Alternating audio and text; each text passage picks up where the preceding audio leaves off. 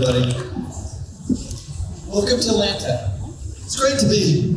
Yeah, I haven't been here in a long time, and I'm constantly impressed by what's happened to Atlanta over the last like 20 years. And I've been coming here kind of on and off. I think I shot a movie here, a TV movie here. I don't want to say how long ago. Okay, I'm keeping that close to the vest. You guys know probably how old I am, but I'm not going to get into it at the moment. At any rate, it's a great town, I must say. Most of you folks from around here? Yeah. Cool. All right, we have some people that can ask some questions, but I kind of, before we get to our question here, I have some of my own that I kind of want to talk about. Do you realize the cultural impact that you had with Jack Skellington? That it was such a, did you realize when you guys were doing the voiceover for that, how profound and how long lasting that was going to last? Not a clue. No. I mean, I don't think, probably when you talk to any actor who's been in a movie that's popular, if you ask them when they started rehearsals, if they rehearsed, if they started work on the movie, if it was going to be a sort of cultural touchstone and something that people watch forever and ever, and they would probably tell you no, and that's my answer. I knew it was remarkable going in to the actual performance, working with Henry Selick, the director, but I had no idea that it would have this kind of afterlife, none. And pretty much the same thing with Princess Bride. Yeah. Same thing. Movies that started off okay. Princess Bride did reasonably well when it came out. Nightmare Before Christmas did pretty well when it came out. But just the fact that they have not only endured, but that people are, dedicate rooms in their homes to right? I'm sure if you don't, you know people who do. Who at Halloween decorate their homes with Nightmare Before Christmas themes, who dress up like Prince Humperdinck and Carrie Elvis and Robin Wright, whatever. It's an extraordinary phenomenon, but it's also a testament to the fact that these are enduring works. They're pieces that have things about them that it makes sense that they lasted for a long time. Absolutely. When you were playing Prince Humperdinck, it seems that you played it so straight, which made it even funnier when your lines were delivered. Like when you were filming that, like what were you trying to reach for? Because it wasn't like this comedic presence, but it's just so funny. Well, I'll tell you a story that kind of speaks to what you just said, Chris. And that is comedy in general, if it's really good comedy, is serious business. That is, the characters, and particularly with a movie like this, can't broadcast to the audience, I'm being funny, okay? And the story that is instructive of this is when I auditioned for Rob Reiner and William Goldman. William Goldman wrote the screenplay, wrote the book, the original book for The Princess Bride. And I went to William Goldman's apartment in New York City, and Rob Reiner was there, and I walked in, and I'm a big sports fan, right? And the New York Knicks, the basketball team, had just picked a guy that I was really upset about, right? I was just on fire. I'd been reading about it on the way to the audition. And I made a mistake, and when I walked in the room, they said, how are you? And I said, well, frankly, I'm really ticked off because the New York Knicks picked this guy, right? And William Goldman, as it turns out, is a huge New York Knicks fan. He went to the games, he's passed away recently. And he and I started talking about the New York Knicks, right? And we're just talking, and literally 10, 15 minutes later, Rob Reiner goes, excuse me, I hope you don't mind if we do the actual audition. And I said, no, of course. Rob, in a very good humored way, he was not being, it wasn't being difficult. And I read the scene, and if you guys are familiar with the movie, there's a scene where Prince Humperdinck says to Princess Buttercup, I hope you'll think of me as an alternative to suicide, right? Because she said she's going to kill herself. And I played the scene totally straight. I looked at her, and it was about, because the idea is that Prince Humperdinck wants to accomplish something by telling her this. He wants to persuade her to marry him, right? He knows he's going to get her to marry him ultimately. But in the meantime, he's got steps that he has to follow in order to fulfill his nefarious plan, right? And so I absolutely straight, I hope you'll consider me as an alternative to that. And Rob Reiner broke out in uproarious laughter. Okay, so right away, that was a cue to me. This is serious stuff. The comedy is in the writing. It's not in the playing. Okay? Yeah. And that's very much the way we all approach the roles, which is everybody has stakes. Manny Patinkin's stakes where he's got to avenge his father. All right? Count Rugen's stakes are he has to perfect his torture machine. And he needs subjects, right? Princess Buttercup, she has to find Wesley, and if she can't find Wesley, then whatever is going to happen is going to happen. Everybody's got an objective that they have to fulfill, and they have to play that objective, not thinking about comedy or adventure or whatever the objective ultimately is. And that's the secret to it. If you watch the great comedy shows on television, for instance, shows like The Office and those shows, those people aren't playing funny. They're being those people in a very funny situation. That's the end of the lecture. Comedy lecture. It's amazing. I love it. Like, you look at the line like I'll be ready to put down. It's so good. It's so funny. That's the writing. It's great writing. Excellent. All right. Let's go to our first question over here. Hey, I'm super nervous, but you played a ton of my What's your name? It's Autumn. Oh. And I wanted to ask, what was it like working on Fright Night? Oh, I think she's got a Fright Night shirt on.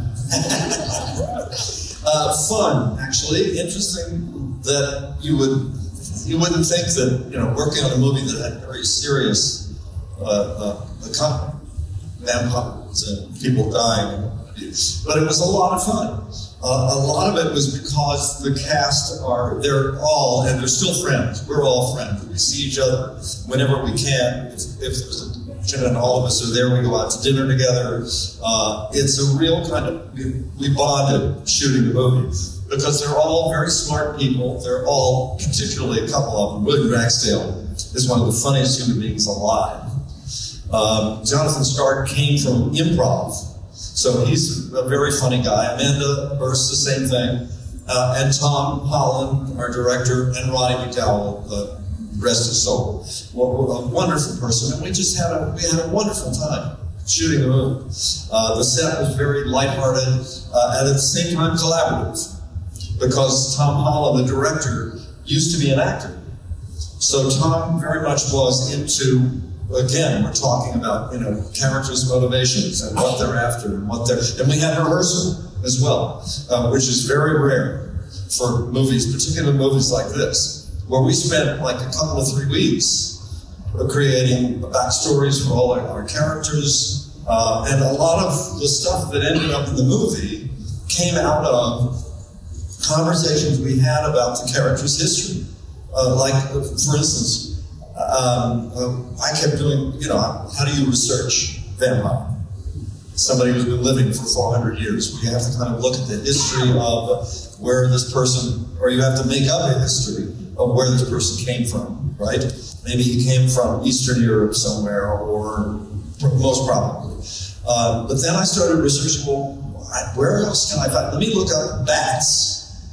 What's the history of bats? What are they like? Because vampirism essentially, supposedly came from the original vampire bat, right? And I found out that 90% of the bats in the world are not vampire bats. They're fruit bats.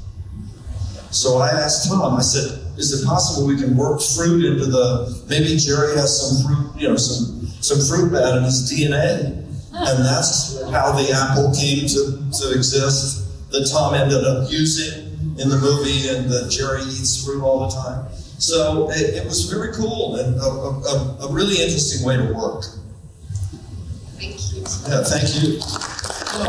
I read. Now, when you were in high school, I believe, you were in a band. Oh, yeah. The T-Tones or something? Yeah. And you were a drummer. Yes, right. And you actually went out and toured and performed. Oh, yeah. Yeah. We were kind of well, if you want to call it the house band for part of West Virginia where I grew up. I grew up in southern West Virginia in a coal mining town called Becker. And my dad was a Greek immigrant who ended up settling there just by chance. And when I was always, I love music. And I was sang in choirs in church, and I loved jazz when I was in my teens, or my early teens. And I decided I wanted to be a drummer. So I started taking drum lessons, and then I found there were some kids in my high school who were interested in playing rock and roll. And so we got together and started, like most bands do, in somebody's basement, rehearsing. And whenever we had time, we'd get together and we'd play cover songs. We'd play Chuck Berry and the Beatles and, whomever. Not the Beatles. The Beatles were a little later. But Chuck Berry and Jerry Lee Lewis and the great R&B figures from the 50s and Little Richard. And so we started playing just kind of locally, record hops and that kind of thing. And then a couple of artists who came to Beckley, and we were the opening band. I forget the name of the first group who came, but then Bobby Darin came to West Virginia to play at a local high school, and we were his backup band. And then we got to tour. We went to Myrtle Beach and we went a couple of other places. Then we made a record, and a couple of the guys ended up becoming full-time musicians. The guy, our lead guitarist, was a big session guitar player in Nashville for like 30, 40 years, for a long time. I took a different path, obviously, and ended up going to college because I just didn't see that this drumming was going to be my future. And then I discovered acting in college, so that was it. Excellent. Because you had that performance in you, and so it's very similar. In a lot of ways. Yeah, absolutely. It just seems like though I could have maybe taken a small little deviation, you might have ended up being a musician and a successful career. I'm sure a lot of you out there, you've been doing something for a while, and how it happened. How do these things happen? It's fate, it's kismet, whatever you want to call it. I'm just lucky that I discovered something that was a calling. Because you can't do this job, and I'm not making it. I'm trying to romanticize it, but there's a lot of rejection in acting. I'll tell you a story, another story. My daughter, Alexis, who at the time was maybe like 5 years old, and she and a friend of hers were at a pizza parlor or something, getting pizza or ice cream or whatever, and they were with their friend's mom, her friend's mom, and they were talking about what their daddies did. And so the woman asked her own daughter, she said, "You know what your daddy does, don't you?" And her daughter said, "Yes, Daddy makes wires in houses." And she says, "That's right, Daddy's an electrician." And she turned to my daughter and she said, "You know what your daddy does, don't you?" And she said, "Yeah, he looks for work." Well, that's what most actors are doing a lot of the time. I belong to the Screen Actors Guild. Now it's Screen Actors Guild and another union called AFTRA. And at any one time, something like 90% of the members of the union are out of work. Because you're constantly going from job to job. You're not, you don't have a profession where you go to an office and that's what you do. And it's hard to act by yourself. You have to be hired to do it. Yeah. So, and so it requires a certain kind of tunnel vision. This is what I have to do. I don't really have a choice. I think a lot of artists feel that way. Because the rewards are, sometimes they're great. I've been really lucky in a lot of ways. And then, you have a shelf life of a certain amount of time.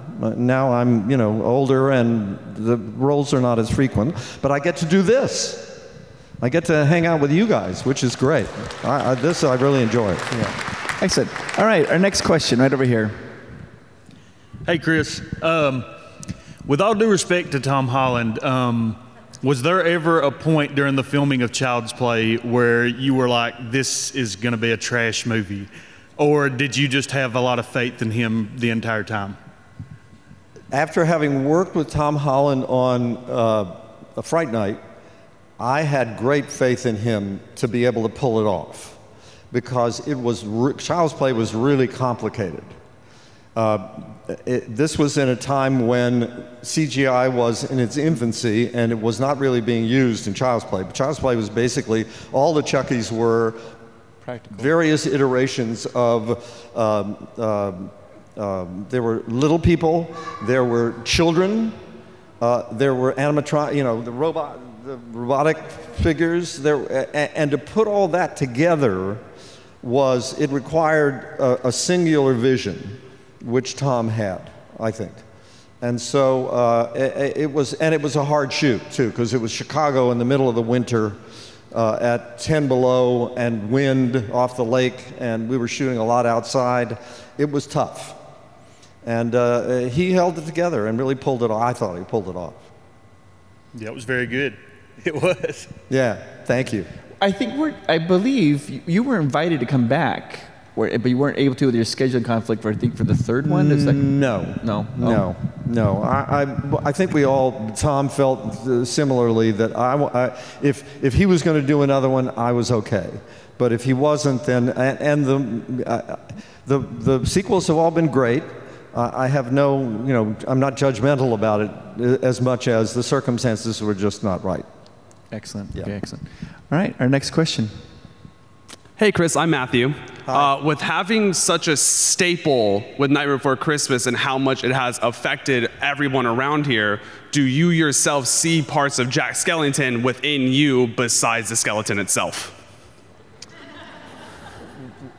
Would you say the last part again? Do you see parts of Jack Skellington in yourself besides the skeleton, whether it be personality or, love or care or stuff like that? Well, I think with any animated character, particularly the way this movie was done, and most of them are done that way, I think.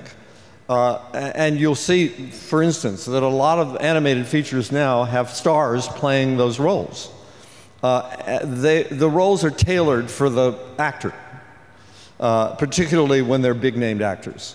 Because when you hear Eddie Murphy in the Shrek movies, immediately you have a connection from all of the experiences you had with Eddie Murphy, but also, brilliantly, the animators tailor the figure to the person.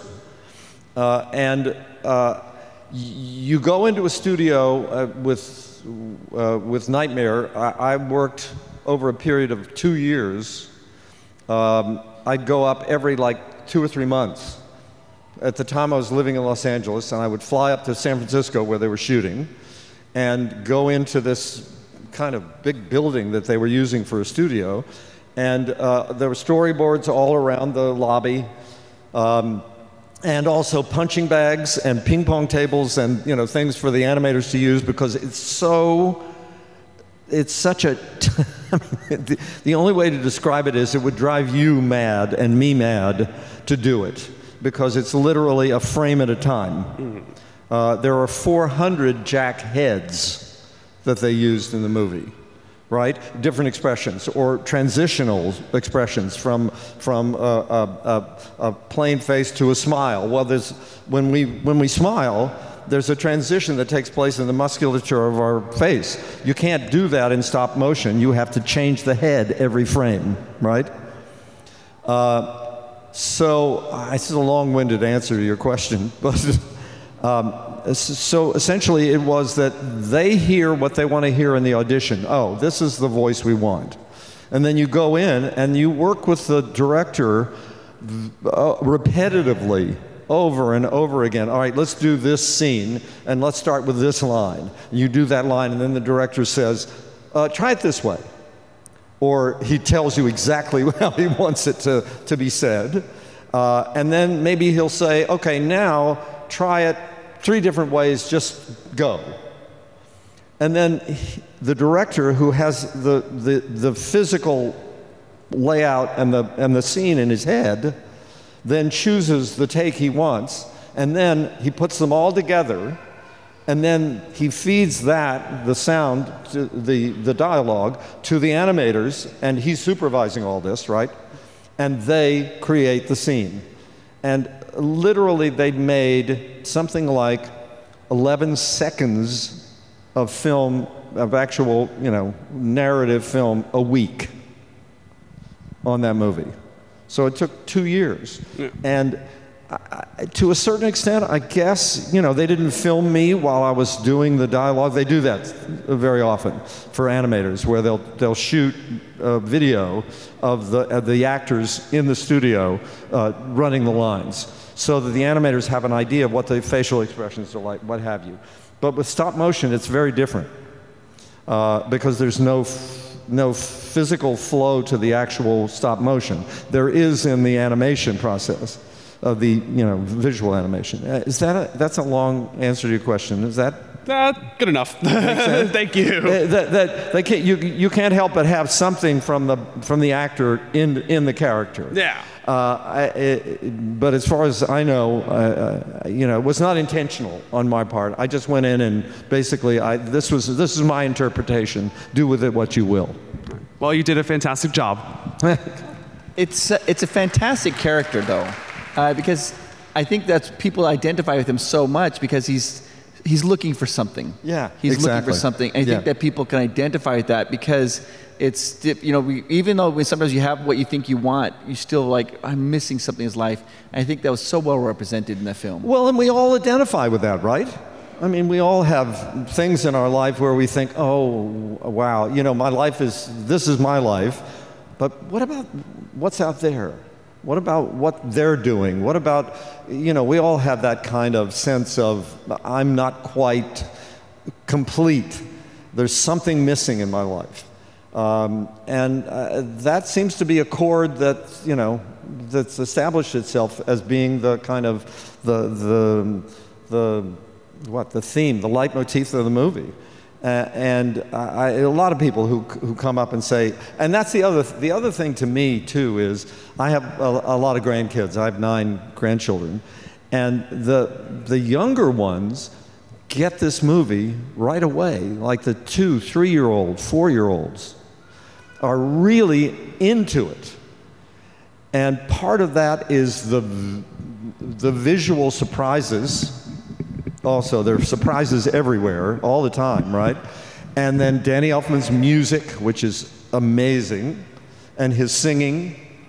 And then as you get older, you start tapping into the themes of the picture, particularly for teenagers. A lot of teenagers come up to me and say, this movie got me through some tough times. When I actually had somebody who came up to me once and said, this movie was my mother, because my mother was a drug addict, and she wasn't there. And so it gave me a sense of place and solace and people that I could, characters that I could go back to and that I was comfortable with and that I lived with. That's not a small thing. Yeah, absolutely. And by the way, we're talking about me here, but essentially for that movie, a lot of that was these amazing animators who put this thing together, and the director. It's, to me, an extraordinary achievement. It's wonderful. Now, let's kind of go back, rewind time a little. So you talked about how you went to college up in New York. No, I went to West Virginia University. Oh, sorry, West Virginia. Yeah. When you were in college, I thought didn't you get a part on a soap opera? Was that one of your first acting? That was my first job my first television job out of grad school. I'd worked in regional theater in the theater for a couple of years. And then I moved to New York, and within like a month, I got a bit part on a soap opera. I was on a show called The Guiding Light.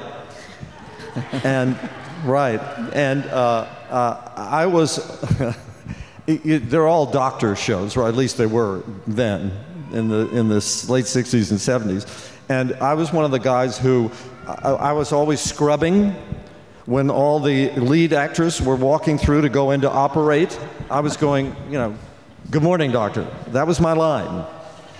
And I made something like $275 a week, and that paid my rent.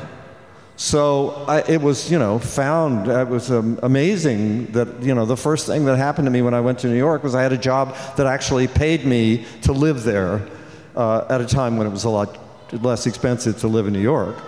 And then after I was on that show for like, I don't know, 6 months or so, I got a Broadway show, a show called The Rothschilds. And that, I was out of town with that for a while, and then it came in and was on Broadway for a while. So I was really lucky starting out, because I know people.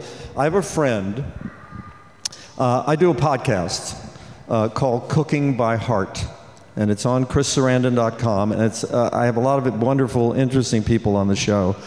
And one of them is a guy by the name of Michael Patrick King, who is one of the showrunners for Sex and the City. And Michael ran the show for a number of years and was the head writer and showrunner. And Michael came to New York when he was 21 years old and started baggage handling at Greyhound at the Port Authority bus terminal, and then started working in a series of restaurants. He was 38 when he got his first writing job, legitimate writing job on television. He was there for something like 17 years. Yeah. I got to New York and I got a job right away. It's, you know, thank you, you know, universe, God, whatever you think. But I've been really fortunate in that regard. But most actors look for work, as my daughter so brilliantly pointed out. When you were on the set of The Princess Bride with Christopher Guest, I find that your guys' dynamic is so funny. Like when he's talked about, like, if you don't have your health, you don't have anything. Yeah. Did he ever crack you up? Was he able to ever crack you up? Because he's the way he delivers lines is hilarious. Chris Guest, whom you probably also know from his wonderful movies, his satiric movies, Waiting for Guffman and Best in Show. They're amazing movies. First of all, he's a very dry sense of humor, but we spent a lot of time together because we were in a lot of scenes together. And we did a lot of writing, believe it or not, because you don't see any of it on the screen, but we were out writing almost every day. And he would come up with things in the car on the way to writing or on the way to the set, things like, I know what let's do. Let's make up limericks. I'll do the first line and you do the second line, and, well, you know, Christopher Guest. Getting to the set was a relief after having been challenged by Chris Guest in the car on the way all the time. But he's a lovely human being, a very nice man. Interestingly, I know a lot of people hear that comics are not particularly happy people, but he's a very nice man, lovely guy. Excellent. All right, I have a question right over here. Hello, sir. My name is Liz. And earlier you mentioned Danny Elfman, who provided the singing voice for Jack Skellington, while you provided the speaking voice. And I was wondering how that process works from your point of view on keeping the character consistent across two performances in the same movie. Danny had already done all of the songs and not only recorded them, but also they had animated them. So I had that as a template for myself. I didn't really change my voice so much as I think they were listening when they auditioned for the speaking part. They were looking for a voice that was similar enough to his that it would transition easily from a song right into dialogue. And that's how it happened. I just went in and auditioned, and they liked the fact that my voice was close to Danny's, I guess. And I have a lot of people who say I had no idea that it was a different person doing them. I must admit to some jealousy at not being able to sing the songs, because I do sing, and I've done like 3 Broadway musicals, but Danny's amazing, so I have no complaints. Thank you. I didn't realize that the first several times I watched that film, that it was that you. Two different people. Yeah, two different people. I had no idea. That's absolutely amazing. So with your varied career, do you have a preference, like horror versus comedy? Or is it just all fun for you to act in? I go back to my daughter about looking for work. It depends on what comes up, you know. Very often, you don't have a choice. There are very few actors who have their careers planned out over years in advance, the big movie stars. I have been fortunate, actually, that I didn't have that kind of career because, first of all, I didn't have to worry about my star dimming, as a lot of movie actors do. And also, it enabled me to make choices that were quite varied. I didn't have pressure from somebody saying to me, oh, you can't do that because this will spoil your public image. I didn't have a public image. I was always considered myself a character actor. And so whatever came along that was interesting to me, that's what I wanted to do, if I got the job. Sometimes I auditioned and got them, like The Princess Bride and Nightmare Before Christmas, and sometimes I was offered things just straight out, like Fright Night. I was offered. They sent me the script and said, would you do this? So it's just serendipitous, you know. I'm looking. I'm a lucky guy. It's wonderful. And going back to like The Princess Bride, this, when it was being filmed, I mean, it seemed like it was something special, but like you talked about, it has transcended all this time. It is a movie that's going to be, still in 25 years, 30 years, it's still going to be relevant because people love the characters, they love the writing. When you were sitting there and going through that and reading that script the first time, did you realize that this is going to be, I mean, you were talking about how you don't really know, but did it feel special at the time? Oh, absolutely. First of all, the script was amazing. I had been a big fan of the book back when the book first came out, like, I don't know, 15, 20 years before. And it was, originally it was optioned by Robert Redford because he had done Butch Cassidy and Sundance Kid, which William Goldman wrote and won an Oscar for. And Robert Redford couldn't get it done. And Goldman writes he's written a couple of wonderful books. And in one of the books, he talks about the fact that when The Princess Bride was out there, it was known as one of those great scripts that's never been produced, that's never been actually made, that people loved. And that they kept going through different studio systems. It would go to a different studio, and the studio's director had green-lit what they call, you know, I'm going to put money into this movie, and then he got fired. This happened to William Goldman like 3 or 4 times. So when finally Rob Reiner, who was in love with the book, as I was originally, got to it, he essentially went to William Goldman and said, I really want to make this movie, and I think I can get it made. And Norman Lear, from All in the Family, the guy who wrote and produced All in the Family, as well as Sanford and Sons and any number of other shows, Norman Lear put up all the money for the movie. There wasn't a studio involved. And so everybody in the cast were fans of the script, of the book and or the script. So the feeling going in, and also Rob Reiner is one of the most, first of all, he's a great audience. So when you're working with him, you get a sense of feedback all the time, whether it's positive or sometimes negative, but the negative is not, oh, that's terrible, let's do it again. It's just, oh, let's try this instead, okay? It's generally positive all the time. And we also had a great experience doing it. We were in England together at first on location, and a beautiful area.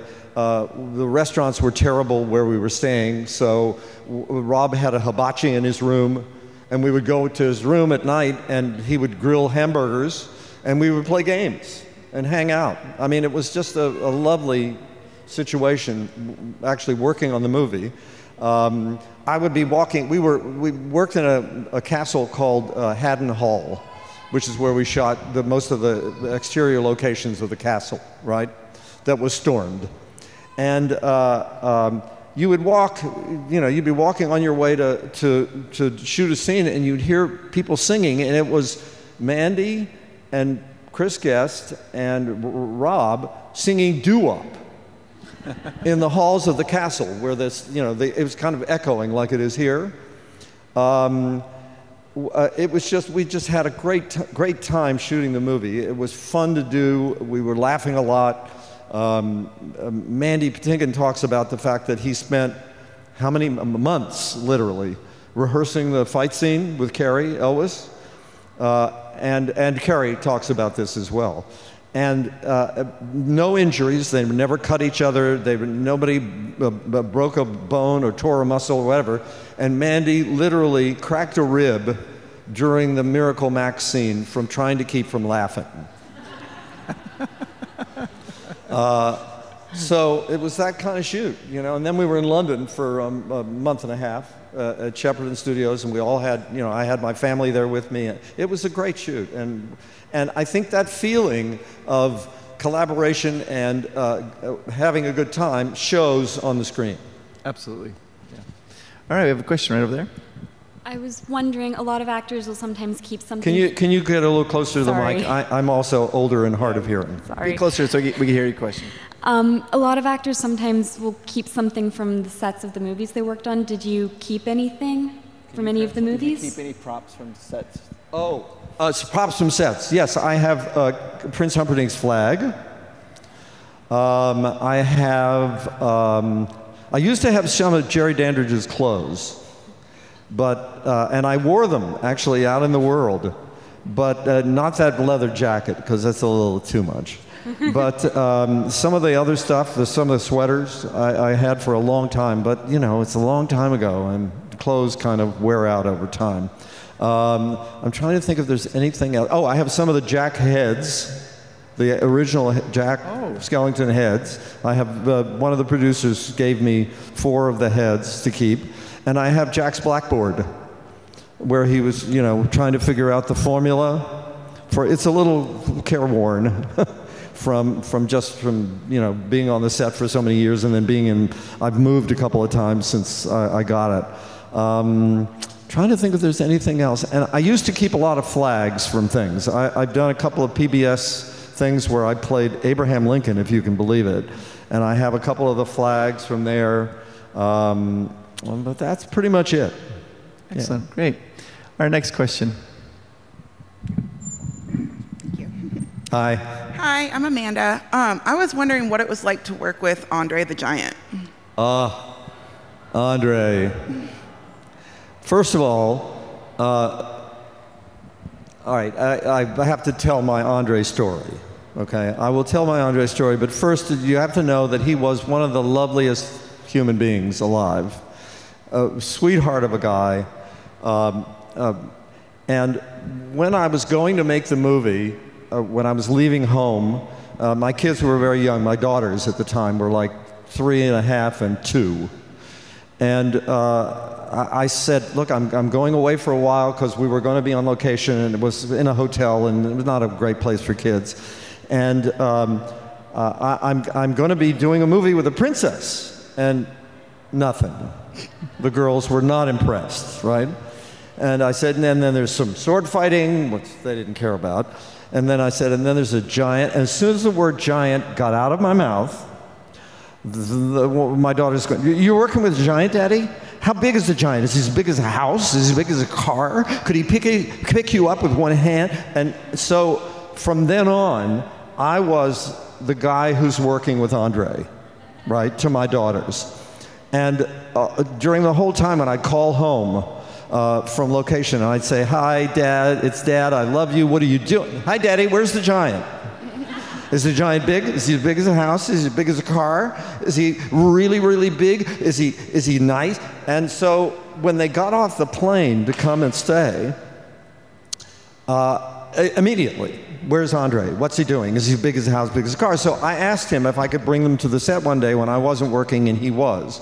And he said, yeah, sure, boss. Called everybody boss.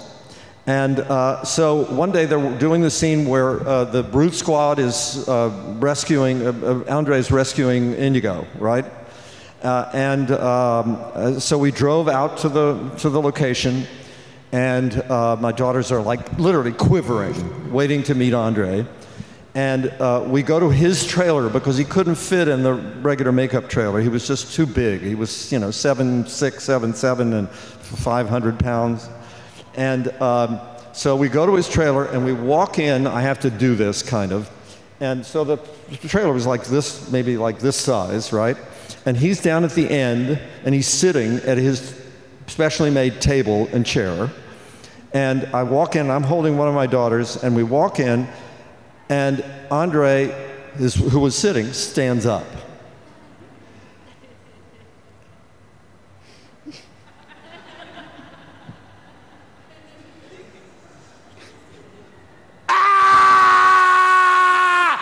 And they start screaming, both of them. First, my daughter Stephanie starts screaming, then my daughter Alexa starts screaming, and now they're screaming together. And that, if those of you who have girls, children, little ones, right, that's kind of almost beyond you can hear it, but it's like, oh, my brain is going to explode. And we had to leave. And I would take them back to the car. They're crying, they're screaming.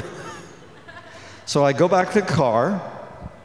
And then I go back because I have to apologize to Andre. And I go to him and I say, Andre, I'm so sorry about this. And he goes, no, boss, don't worry. They either run to me or they run away from me. And that was Andre's life. He was the most attractive in terms of, not I'm talking about beauty, I'm talking about attraction. Andre was like a magnet to people. Wherever he went, and he was kind and patient and dignified always, and a sweetheart of a guy. And he loved doing the movie because he said, with you, I'm not different. With you guys, I'm just one of the actors. He loved it. It was great. He was a wonderful man. You guys, we've run out of time. Can you please give a huge round of applause for Chris? Thank you, everybody. This is Ross Marquand, and you are watching Fandom Spotlight, which is awesome. So like, share, and subscribe. Oh, and have fun and follow your fandom.